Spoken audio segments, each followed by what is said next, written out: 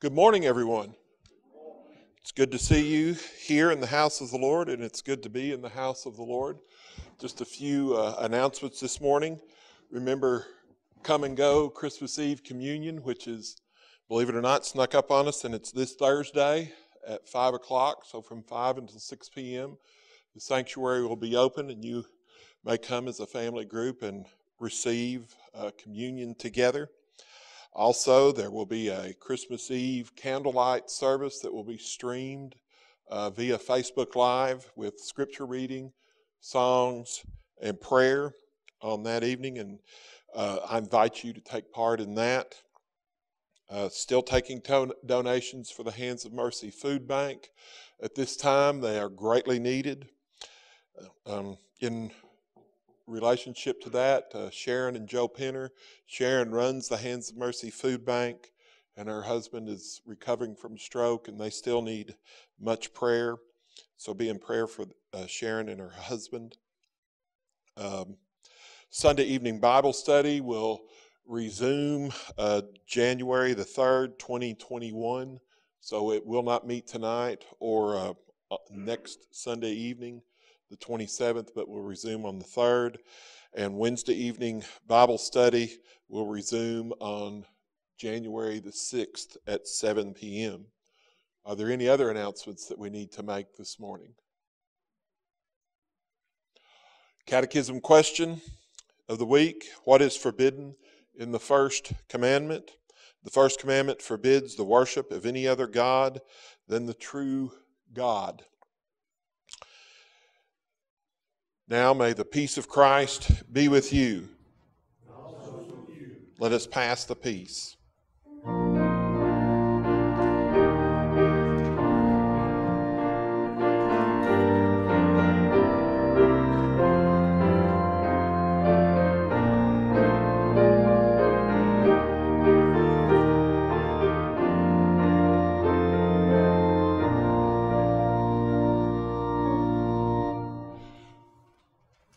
Let's stand together and join in the call to worship.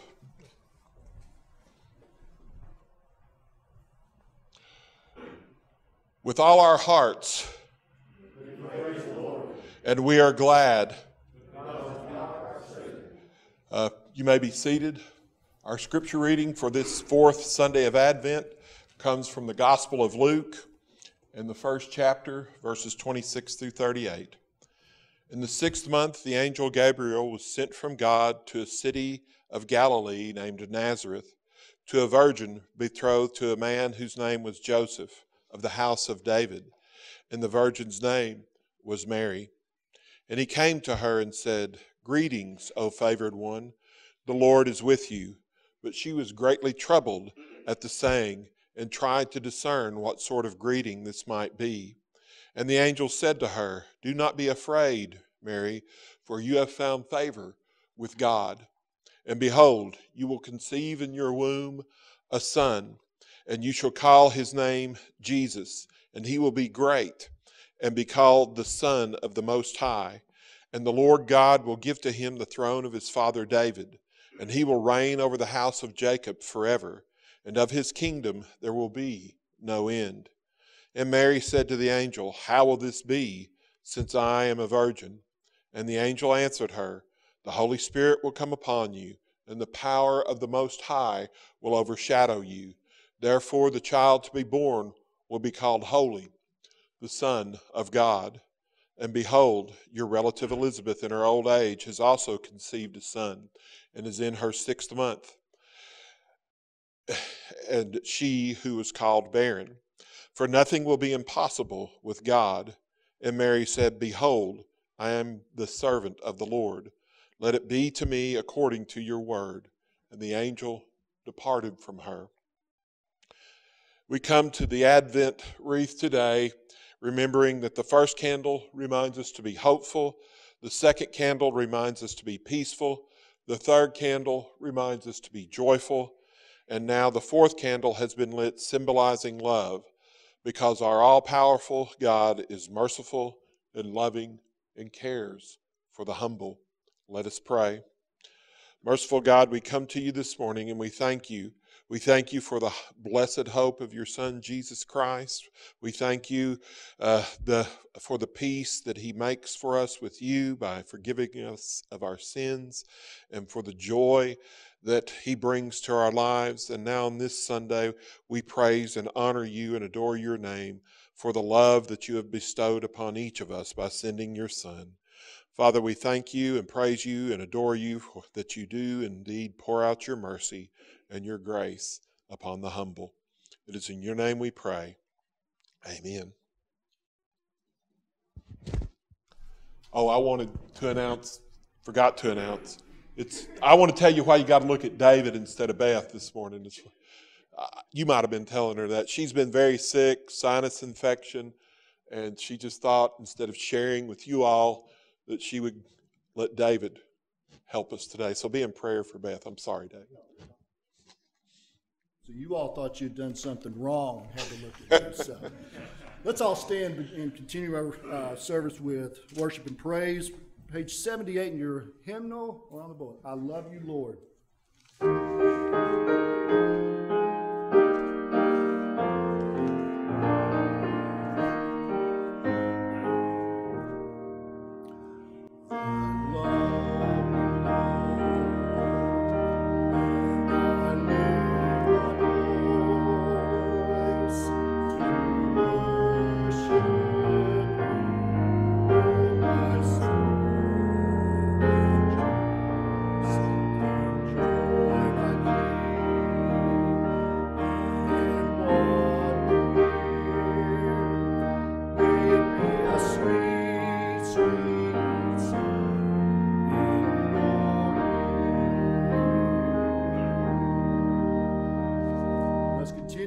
First hymn for the morning, "O Come All Ye Faithful," page 249.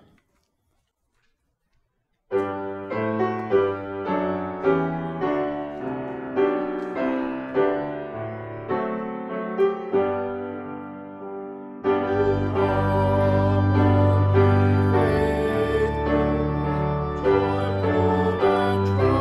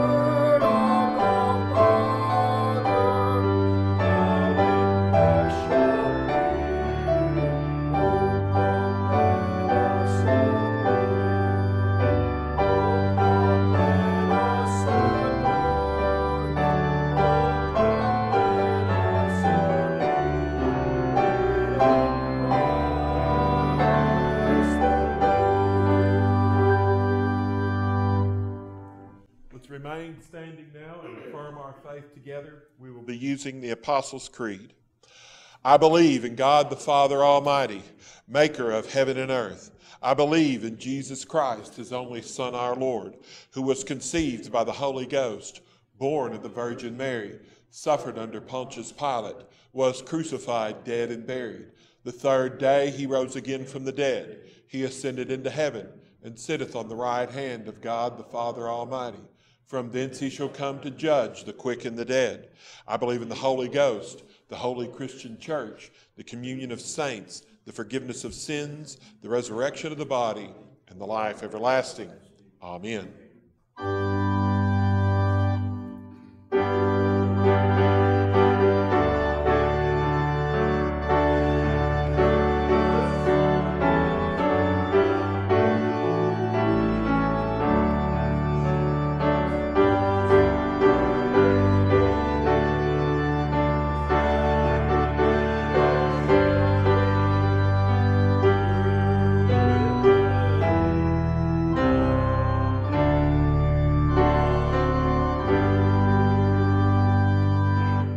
Be seated.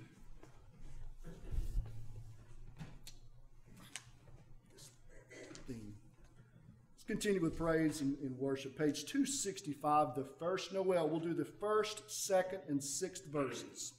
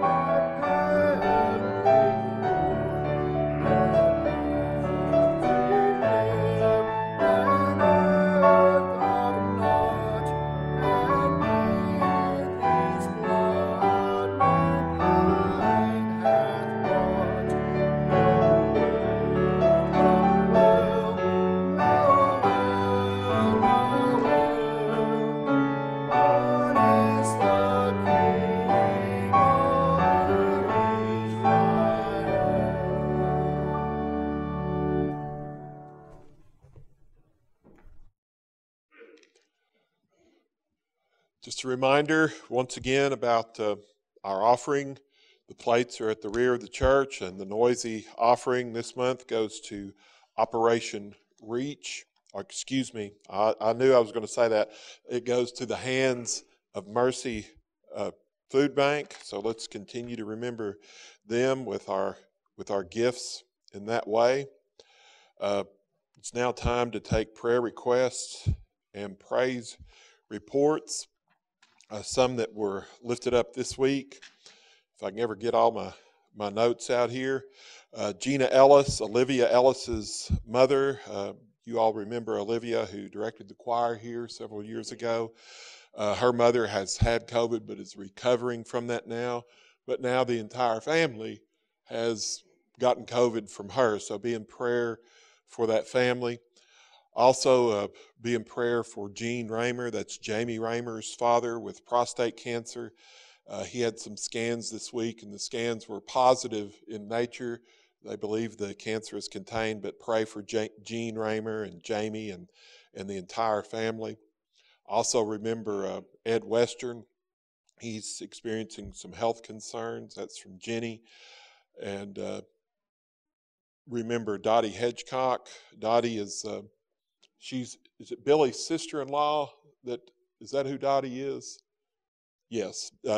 Anyway, she's related to Billy Wyatt somehow, I think. Is that right, Mary? You don't know? Okay. But anyway, Dottie's recovering from heart surgery, and we need to remember her. Also, Mike Day, who has had COVID, is now recovered, and he's been cleared to go back to work. A word of praise along the same lines is the Larry Brown family, who are friends of Joe Morosco. He and his family have also recovered from COVID-19. Are there other prayer requests or praise reports this morning, Paul?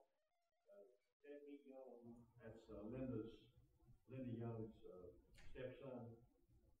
Him and his girlfriend has had COVID for like 6 days now or 7.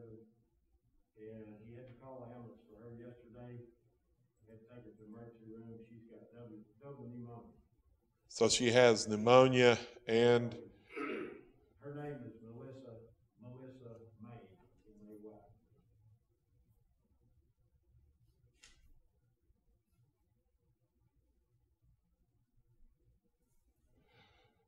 Okay, Paul. Anyone else? Ken. Jerry Stevens' family, his wife passed this week. Okay, is that Jerry with a J? Stevens. Jerry with a J or a G? J, I think. You think? People do it both ways. Jerry Stevens in his passing. Okay. Charlotte, the one that passed away, that was, the Bacons came here for a while. That was her mother. Okay. I forget what his first name was. Anyway, they came here for a while, was members of it. Yes. I'm going to get to you, Lily. I see you over there in the corner of my eye. Well, just praying for Alyssa. I'm still trying to get in touch with her to see how she's doing and all. Okay.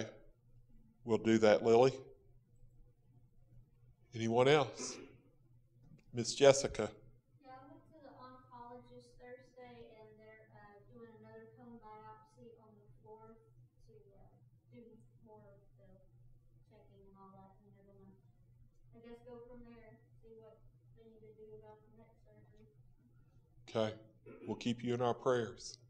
And my friend Amy, her daughter was diagnosed with COVID a couple of days ago. She's the same age as Lily. Her name's Katie. Katie? Yeah, Amy Lawson's daughter. Her name's Katie. Katie Lawson.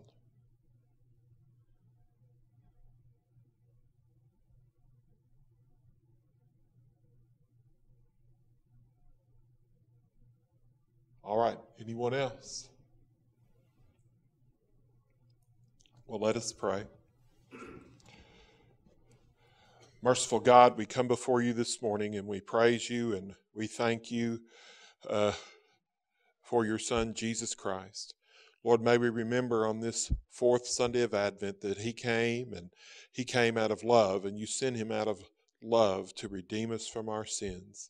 So, Father, we thank you for your great love, your great grace and compassion and the mercy that you have poured out on us. And Lord, it is because of your great and endless mercy and grace that we can come before you this morning and confess our sins in the full assurance of pardon and forgiveness. Lord, forgive us of our greed, our selfishness. Father, forgive us of our idle gossip. Father, forgive us for not caring and loving others as you have loved us, Lord. Forgive us of all the times that we have placed ourselves ahead of you, that we have placed ourselves ahead of others against your commands. Father, forgive us of the times that we've desired our own way and our own kingdom more than we have desired your way and your kingdom. And Father, we praise you and we thank you for the forgiveness that is ours, that you have cast our sins as far away from us as the east is from the west. Father, we give you praise and thanks for that. And now, Lord, in the power and in the grace that is found in the gift of your Son, we lift up these prayer requests to you, and we do so in the full assurance that you hear and that you answer. And Lord, as the angel said to Mary, no word from God will ever fail. Nothing is impossible for you.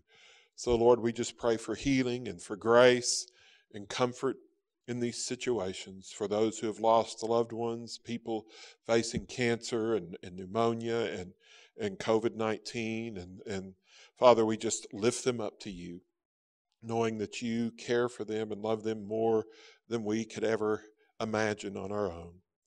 And Lord, we pray for Alyssa and for all those who do not know you as Savior and Lord, that you would bring the grace, that you would bring the gift of repentance to their hearts, that they would turn from their sins and turn towards you. And now, Lord, it is our prayer that we as your people might remember, as Mary did, that we are your servants, that we belong to you, and that yours is the kingdom and the power and the glory and not ours. Help us to remember during this Advent season that there is only one peace, one government that is sufficient to meet the needs of our sinful hearts. Help us to remember that you are the King of Kings, that you are the Lord of Lords, that you are the one that is in control, Father, and may we yield our lives to you. Teach us to live our lives to your praise, your honor, and your glory. May we ever and always bow down before you in wonder, love, and praise. And as the gospel of your kingdom continues to change us, continues to transform our lives, may it also advance through our lives, Father. May we passionately witness to your Son, Jesus Christ, that your love and grace would be known to our friends, our family, and our neighbors. And now, Father, we thank you and we praise you once again for the gift of your Son. And we close this prayer with the prayer that he has taught us. Our Father, who art in heaven, hallowed be thy name. Thy kingdom come, thy will be done, on earth as it is in heaven. Give us this day our daily bread, and forgive us our debts as we forgive our debtors. And lead us not into temptation, but deliver us from evil. For thine is the kingdom, and the power, and the glory forever. Amen.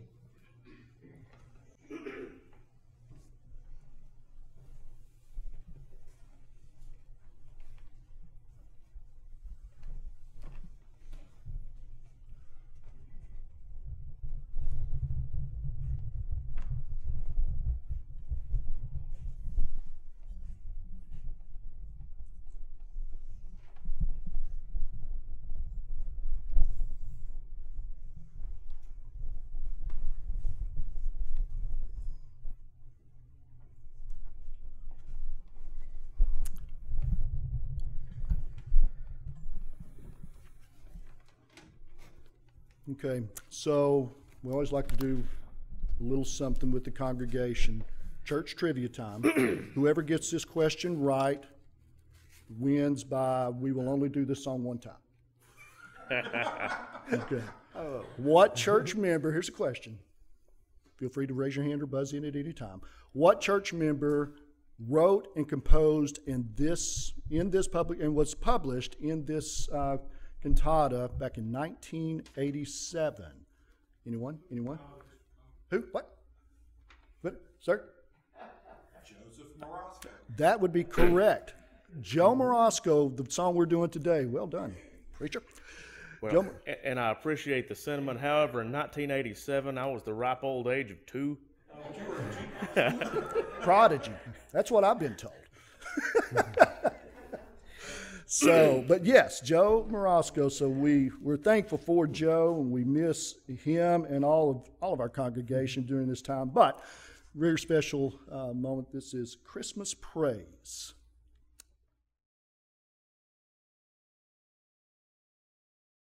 Sing we our song on Christmas morning, praises to our Savior. Long ago God's love was born, here to change our behavior. Hallelujah, hallelujah, hallelujah. Worthy is the Lamb of God. Hallelujah.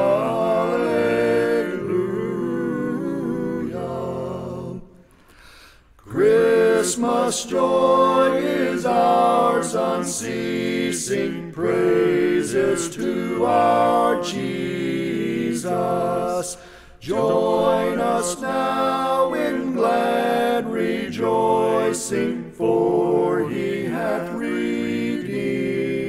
us.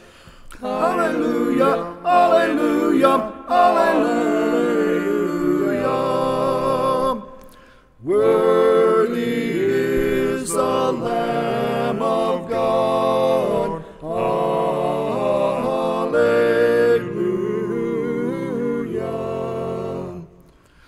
Praise to the Son and Holy Spirit, praises to the Father, saved by his grace and not our merit, praises to our Savior. Hallelujah, hallelujah, hallelujah.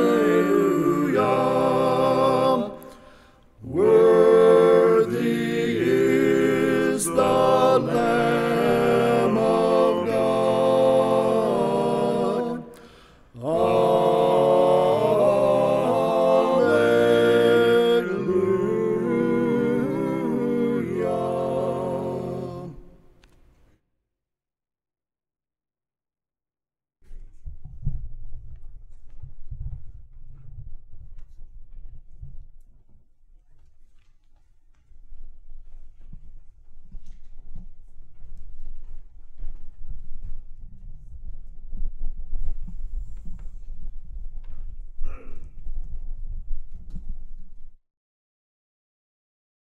Indeed, a blessing. Thank you, Joe, for writing that and for sharing that. And thank you for men. That harmony you all pulled off, I'm sure, did not happen by accident. There had to be a lot of rehearsal and practice that went into that. You all did a wonderful job. Thank you. We come, once again, on this fourth Sunday of Advent, we come to Paul's letter to the Philippians and the second chapter, verses 5 through 11, to what is called the Carmen Christi, what is called the hymn to Christ, and it was used in the early church as an apt summary of the life and ministry of our Lord and Savior Jesus Christ. And so far we've used this passage to look at the call of Christmas, the plan for Christmas, and last week we saw the heart of Christmas. And this Sunday, on the fourth Sunday of Advent, we'll look at the cost of Christmas. And we'll be looking specifically at verse 8, and it takes us from the manger all the way to the cross. Now, it might seem unusual on this Sunday before Christmas to spend it talking about 33-year-old Jesus dying upon a Roman cross on Golgotha instead of newborn Jesus nursing in the arms of his mother Mary and laid in the manger there at Bethlehem.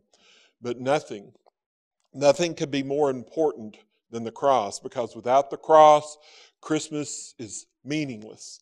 Without the cross, the nativity scene is empty. It makes no sense. As the hymn says, as the carol says, why lies he in such mean estate where ox and ass are feeding? And that's the question. Why is he here? Why did God become a man? What's going on? Why does he lie in such mean estate? Good Christian fear for sinners here. The silent word is pleading. Nails, spear shall pierce him through. The cross be borne for me, for you. And that is what's going on. That's apt. Apart from Calvary, Bethlehem cannot help us.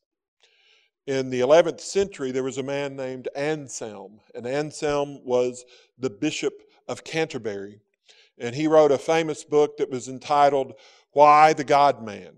There's some Latin title for it, and I'm not very good with Latin, so we'll do the English. Why the God-Man? Why did he become a man? And the book is a conversation between Anselm and its main character, whose name, unfortunately for us in the 21st century, his name is Bozo. And we all think of the clown when we hear that. But this is the 11th century, so we need to remember that. But that's his name. And poor Bozo couldn't understand. What in the world would demand that God should come into this world and become a man? Why? What possible need would require such a drastic intervention on the part of God? And as Bozo expresses his unbelief, Anselm replies, you have not yet considered the heavy weight of sin. You have not considered that. In other words, Anselm is saying to Bozo, if you understood sin, if you'd understood the depth of your sin, the depth of humanity's sin, you would understand why God had to go to such extreme lengths, such great lengths to secure our deliverance from sin. The crushing burden of sin required not just that God become a man in Jesus Christ, but that God and man, as that he would make full satisfaction for our sin through his obedience and through his blood. Nothing less than that could secure our salvation. That's why Christ was born. That's why God became a man. That's why he lie in such mean estate. If you only have the baby in Bethlehem and not the man of Calvary, you might have a pretty Christmas card and a greeting card, but that's all you have, because you do not have peace with God, if that's all there is. The cross, you see, is the reason for the cradle. The cross is the reason for the cradle. Christmas would be an empty celebration apart from Calvary. So let's read Philippians 2, beginning in verse 5. Have this mind among yourselves, which is yours in Christ Jesus, who though he was in the form of God, did not count equality with God a thing to be grasped, but made himself nothing, taking the form of a servant, and being born in the likeness of men, and being found in human form, he humbled himself by becoming obedient to the point of death, even death on a cross. Therefore God has highly exalted him, and bestowed on him the name that is above every name, so that at the name of Jesus every knee should bow in heaven and on earth and under the earth, and every tongue confess that Jesus Christ is Lord, to the glory of God the Father. Let us pray.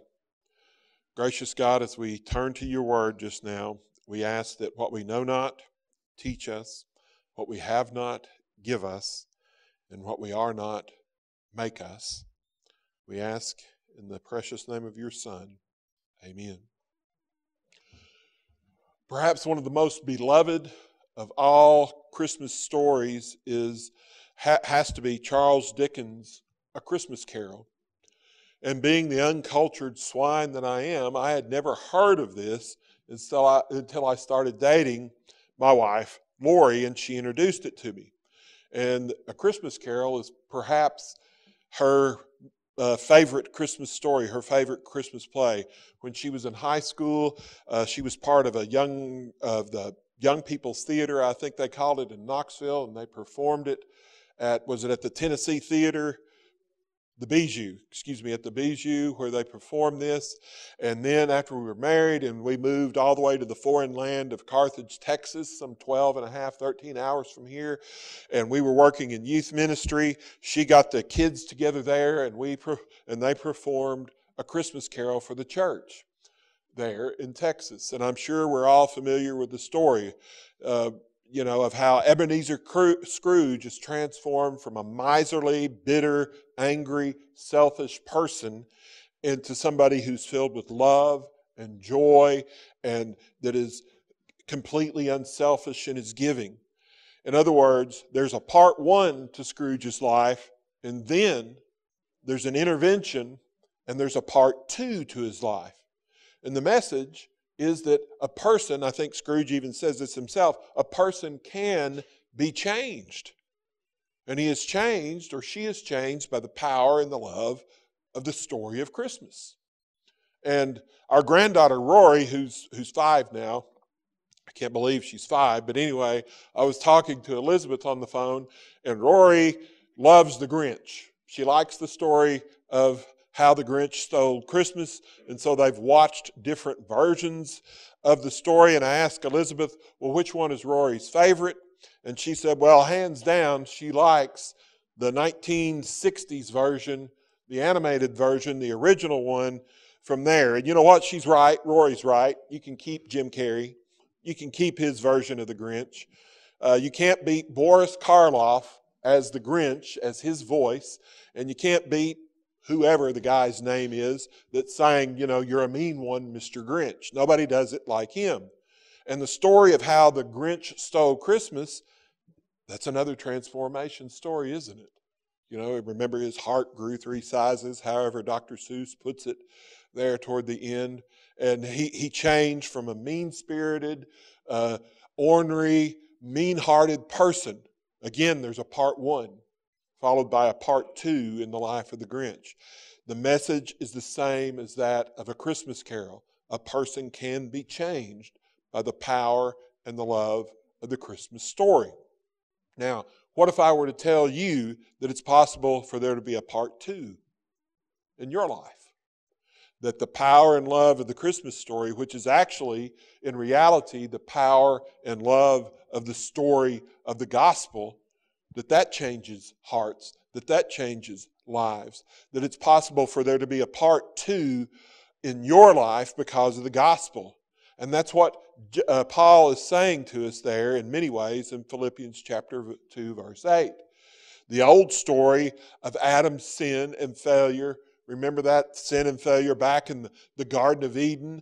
That story of Adam's sin, that story of your sin, that story of my sin, my failure, it has been overwritten. A new story, a part two, has been written in the obedience and in the blood of Jesus Christ. That's why Christ came. He came to write a new story for your life. He came to write a new story for my life. He came to seek and save the lost. And that's why we must preach the gospel. That's why I must preach the gospel. Last week, we talked about Paul in verse 7. We talked about how Paul was alluding to Genesis chapter 1, verse 26, where we read that Adam was created in the image and likeness of God. And then we went to chapter 5, verses 1 through 3, where Adam fathered a son in his own likeness after his own image. So when Paul says that Jesus came in the likeness of men, he's saying that the one who made Adam in his own likeness, who was Christ himself, who was there in the beginning because the Word was God and the Word was with God in the beginning, Jesus Christ, who created Adam, is now coming into the world. How? He's born of the virgin. He's born of a woman, born in the image and the likeness of Adam. Jesus is one of us, and Jesus came as one of us to do for us what the first Adam did not do for us, but should have done for us, which was obey the law of God. So Jesus came to write a new story. In verse 8, our text for this morning, it unpacks how all of that happened. And it begins, if you look at verse 8 with me, it begins by focusing on the humility of Christ. You see that language in verse 8, the very humility of Christ. Being found in human form, he humbled himself. One of the things you may have noticed as we've gone through these verses is that downward trajectory that we see in it there in verses 5 through 8. He goes down, down, and down Jesus' steps. You see the pattern there. It begins with Christ, who was in the form of God, yet did not think that, or did not count equality with God something to be grasped. So it begins in the heights of heaven, in the form of God. It begins in glory. And we begin by thinking about and meditating on the dignity of the Son of God and the deity of the Son of God, who dwelled in perfect fellowship with the Father and with the Holy Spirit in the blessed Trinity. So it begins here in the majesty and in the glory of heaven. Then Paul says he emptied himself. He made himself nothing. He humbled himself. He emptied himself not of his deity, nor of his dignity, nor of his rights or his prerogatives as God. He emptied himself, Paul says, by taking. Remember we said addition or subtraction by addition. He emptied himself by taking the form of a servant, literally the form of a slave. And being born in the likeness of men, he took human nature. He came down into human nature. He came down. It's staggering, isn't it? If you sit and you try to comprehend this, if you try to understand this, that the Creator God should become a creature, unite himself with the creature. You can imagine the angels, and the Gospels record for us that the angels were with Christ along every step of the way of his earthly life and ministry. You can imagine the angels, they were overcome with wonder as their Creator, as their King, the God who fills the entire universe and who created the entire universe. That God becomes a fetus. That's what happens. And he's in the womb of the Virgin Mary, and the King of Kings and the Lord of all the hosts of heaven is born in pain and blood and in sweat, just like you and just like me, like every other descendant of Adam. That blows my mind to sit and to ponder that. No wonder the angels burst into song of praise that night. Glory to God in the highest. I mean, who can help but praise God? If you have Christ in your heart and you see this, who can help but sing and say, glory to God? And who could keep silent? But surely, the angels say, surely that humiliation is enough. Surely the Lord will not allow himself to be disgraced much longer. Surely he will quickly display his power and his kingdom. After all, he's David. He's David's greater son. He's the heir. That's his birthright. But that's not what happened. Paul says, no, he emptied himself. Look at it there. He emptied himself and he took the form of a slave. Not just down into human nature, as shocking as that is, but down further into the menial, lowly work and unlovely nature of a bondservant, of a slave. He came down, remember, into the demands of the fickle crowds. Remember, the crowds wanted miracles. Oh yes, give us the bread. We want the bread you gave us yesterday. Feed us, heal us. They wanted his miracles, but they didn't want Jesus. He came down into bodily need. He came down into physical needs. Remember, when he met the woman at the well there in the Gospel of John in the 4th chapter, and he said, give me a drink. He's thirsty. And then that's a very human thing, a physical thing. And then on the cross, as he's nailed between two thieves there, and he's dehydrating, he's bleeding out, and he agonizingly cries out, I thirst. He came down into this world with a love for the lost. Matthew 9, seeing the crowds, he had compassion on them because they were harassed and they were helpless like sheep without a shepherd. And then he came down into grief. He came down into sorrow. Remember there in John chapter 11, as he's at the tomb, he's at the grave of his friend Lazarus. And it's the verse that all the Sunday school kids want to memorize. Jesus wept, right? Jesus wept. Being found in human form, he humbled himself. That's his constant attitude. That's his character. He humbles himself. There's no pride in him. He came as the servant of everyone. And Adam, you remember Adam didn't humble himself. Adam, instead of having humility and bowing under the rule of God, what did he do? What did he do? In his selfish pride, he sought his own way. He said, oh, I can be like God. I don't have to obey God. I can be God. So he sets aside the clear command of God. He eats the forbidden fruit, and the whole race The whole human race is plunged into sin and darkness. And let's be honest. Let's be honest with ourselves right now. Ever since Adam, and Adam represents us all. He is our representative. Ever since he ate the fruit of the tree of the knowledge of good and evil, we all bear the family likeness, don't we? The Bible is clear. There's none righteous, no, not one. All have sinned.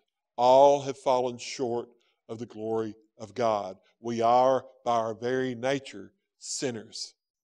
In verse 3, Paul tells us that in humility, we should count others more significant than ourselves.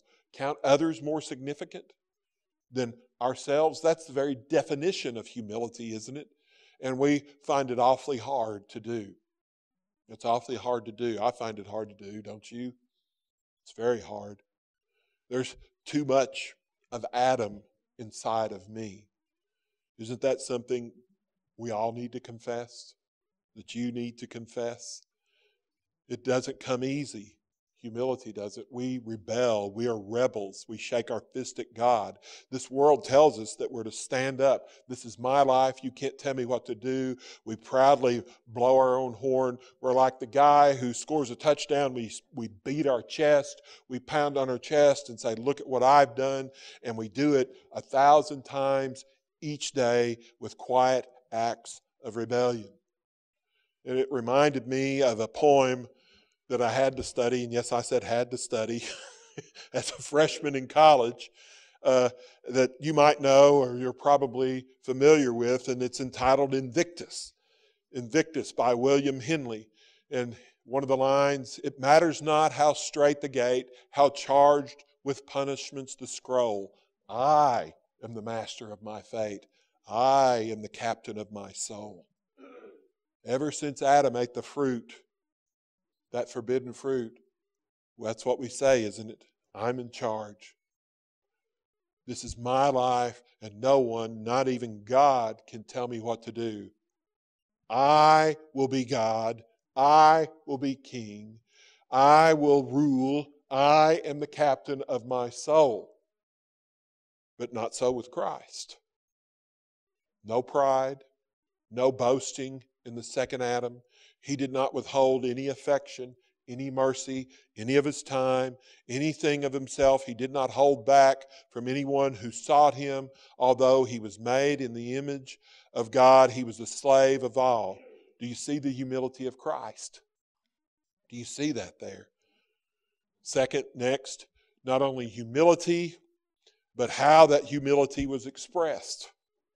Look at again, verse 8. He humbled himself by becoming obedient. Here we see the obedience of Christ. First humility, now obedience. Down into humility, down into obedience, further down into slavery. The Lord of all creation bowing down under the yoke and the burden of his own law.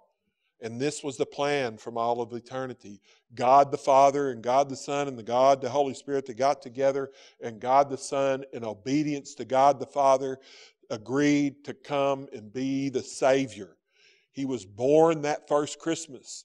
Christmas itself is an act of obedience on the part of God the Son. He was obedient to the Father. His every word, his every work, his every action, everything that he would do under the direction and under the obedience, under the governing of his Father, under his design. Jesus himself says, Gospel of John chapter 5 verse 36, Jesus says there, the works the Father has given me to accomplish. Who gave him the works? The Father gave him the works. The very works that I am doing bear witness of me, about me, that the Father has done what? The Father has sent me. Then in chapter 12 verse 49, I have not spoken on my own authority, but the Father who sent me. He gives himself, or he himself has given me a commandment. He himself has given me what to say and what to speak, and I know what his commandment is, eternal life. What I say, therefore, I say as the Father has told me. Every word that he uttered, every deed that he did was directed and governed by the plan of God. and he obeyed in humility.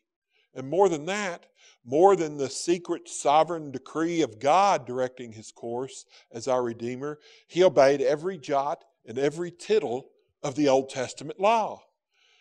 He was our obedient Savior, and he kept that law perfectly. Remember how in Matthew 4, Jesus is in the wilderness and he's tempted by the enemy of our soul. He's tempted by Satan, and he's standing in the front of that, right down the barrel of that, and he doesn't flinch. He does not cave in. He was, as it says in Hebrews 4:15, he was tempted in every way as we are, but without sin. So he's obedient to the will of God, so much so that he would say, even as he faced a brutal and painful death upon the cross there in the Garden of Gethsemane, what did he say? Not my will, but your will be done. He is obedient, Paul says, to the point of death, even death on a cross.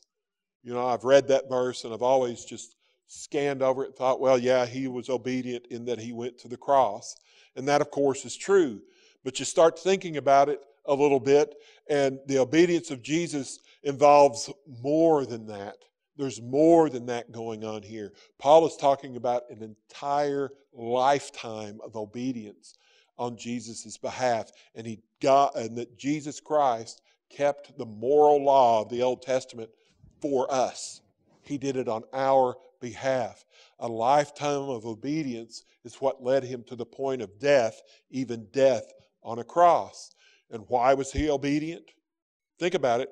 Why was it necessary that when God became a man in Jesus Christ, when he comes as a baby and he's laid in the manger, why did it take a lifetime of obedience leading up to the cross? Why was that necessary? Why didn't he just show up and die? You know, if that's all there was to it, why not show up and die? A lifetime of obedience is necessary because I have a lifetime of sin. Don't you? I have a lifetime of disobedience. So we need a lifetime of obedience from a Redeemer to redeem us from every nook and cranny of our lives. You know, you think about it this way. You go to a court. You go to court of law here, and the best an earthly court can do, they can declare you not guilty, and they may say, well, you're innocent of all charges, and it may be that you're innocent of all charges in that particular case or that particular crime. But when it comes to the law of God, the moral law of God, none of us are truly innocent, are we? None of us are. None of us are truly righteous. That's what we need, is the righteousness of Christ. None of us have lived our lives in perfect innocence, perfect righteousness. None of us have kept the law of God perfectly. And that's what God requires. That's what he requires, is that perfect obedience. And that requires more than a verdict of not guilty. It requires a verdict of you are righteous in the sight of God. We have to have that perfect obedience. Our whole life, our every sin, our every failure has to be covered.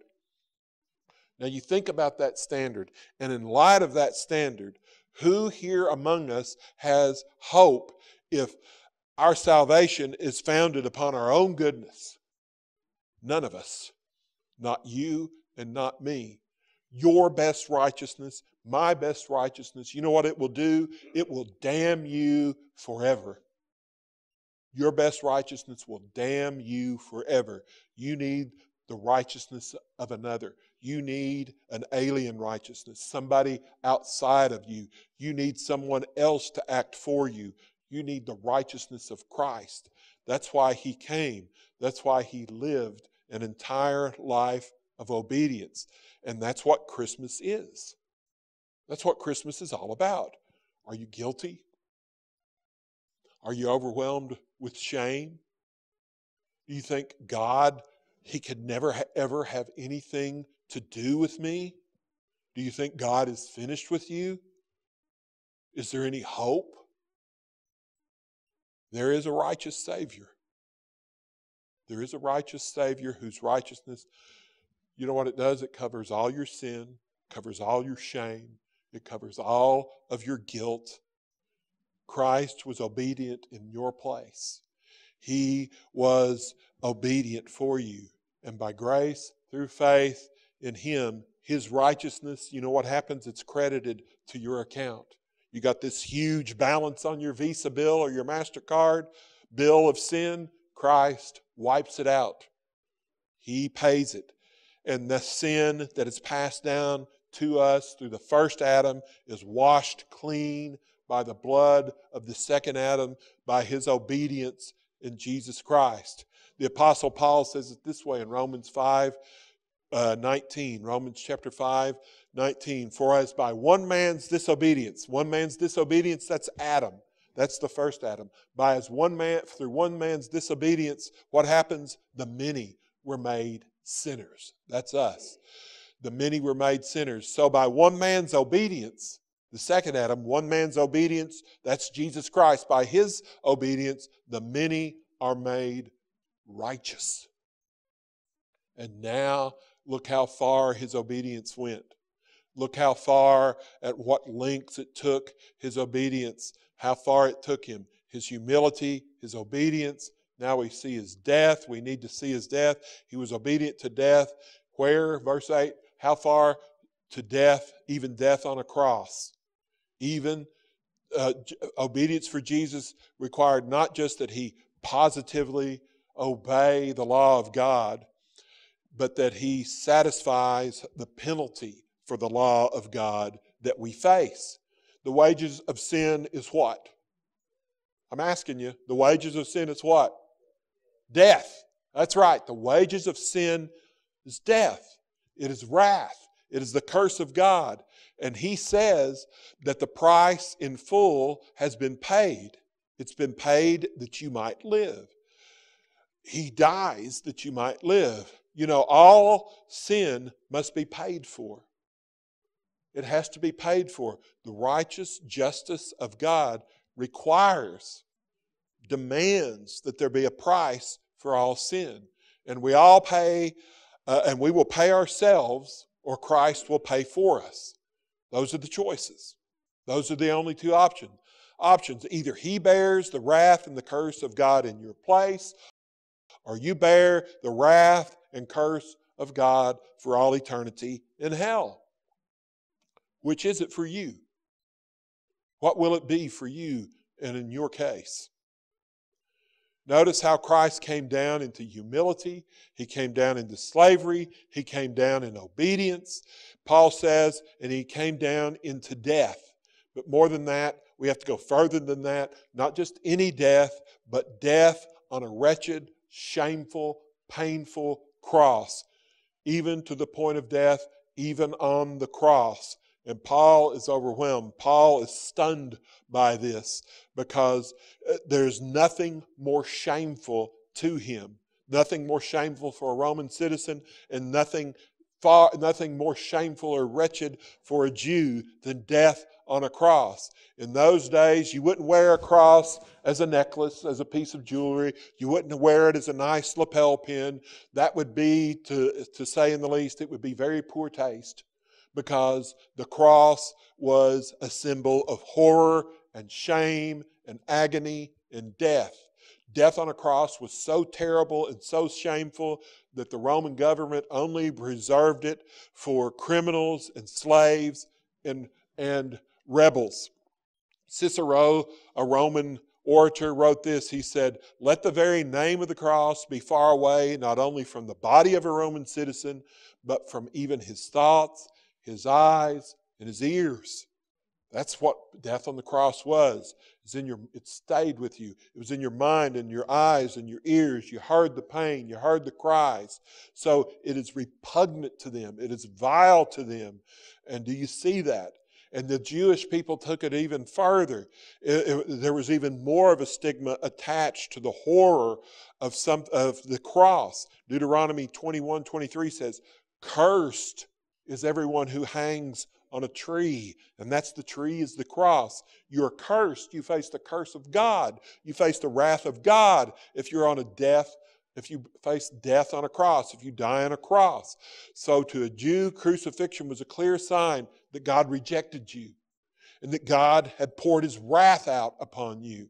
So what does Jesus do for you? What does he do for me? He goes to the cross, he's rejected by God, and he has God's wrath poured out upon him for you. He is rejected for you. He's rejected for me that we might be accepted by God. What does the old hymn say? Bearing shame and scoffing rude, in my place, condemned he stood, sealed my pardon with his blood. Hallelujah. What a Savior. What a Savior. Jesus was condemned in our place. He was condemned that you might be pardoned. He died that you might live. Brothers and sisters, make no mistake, that's the message of Christmas. That's the central message of Christmas. This is why he came. This is the answer to Anselm's question. Why the God-man? The cross. That's why. That's why the God-man. The cross. The cross demanded it. The crushing burden of your sin and my sin demanded it. You see how much you're loved? You see how much God loves you? Do you see how much you're loved that he should give his all to pay the penalty that you owe? That's what Christmas is all about. That's why Christmas is worth celebrating. So let me ask you, has your debt been paid? Has God said of you, righteous? You're righteous in my sight through the obedience and the blood of my Son, Jesus Christ. Have you taken God's Christmas gift? Have you taken his Son, Jesus Christ, by faith? Is he yours? And are you his? What a Savior we have in Jesus. Take him. He is here for you. Let us pray. Lord, we come to you now and we cry out to you for mercy. Lord, we've played with our sin far too long. Lord, we have shrugged it off and we've carelessly gone our own way, knowing and said, oh, you forgive that. And Lord, forgive us of those things because, Father, you have poured out your judgment and your wrath upon your sin, upon your Son, because of the very least of our sins. Forgive those of us who are Christians, Father, for treating our sin so casually. Give us the true grace of repentance, Father. And for those of us who aren't Christians, who have not come to know the Lord Jesus, we pray for you now. Lord, show them their need of a Savior. Show them that you have provided a perfect Savior in the baby of Bethlehem, who is the man who died on a cross at Calvary. In his name we pray. Amen.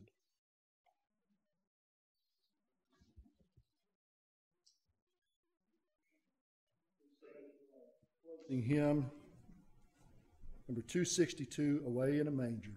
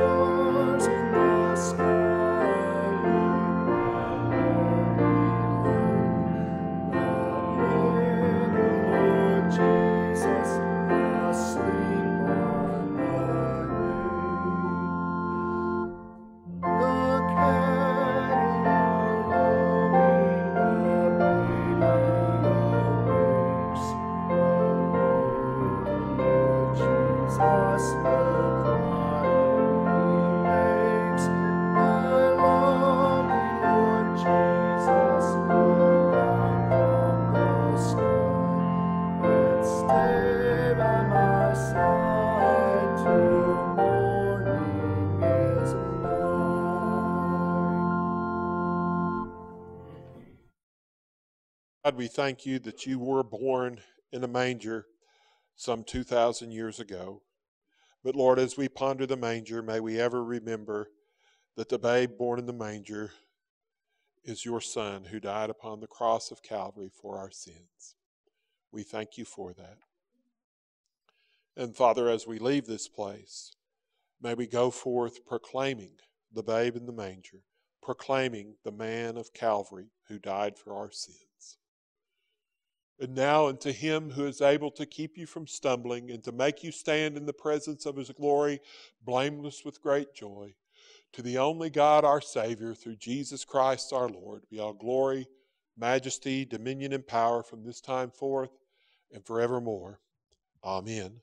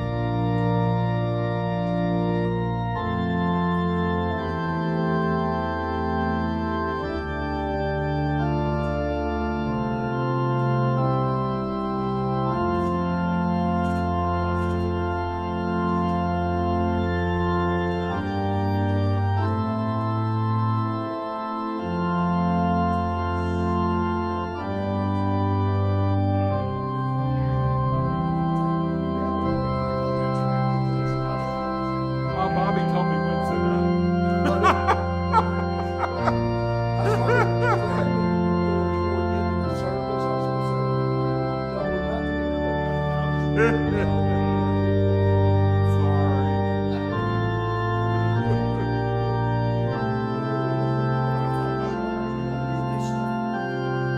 Yeah, we need to. I'd forgotten all about it. Thank you.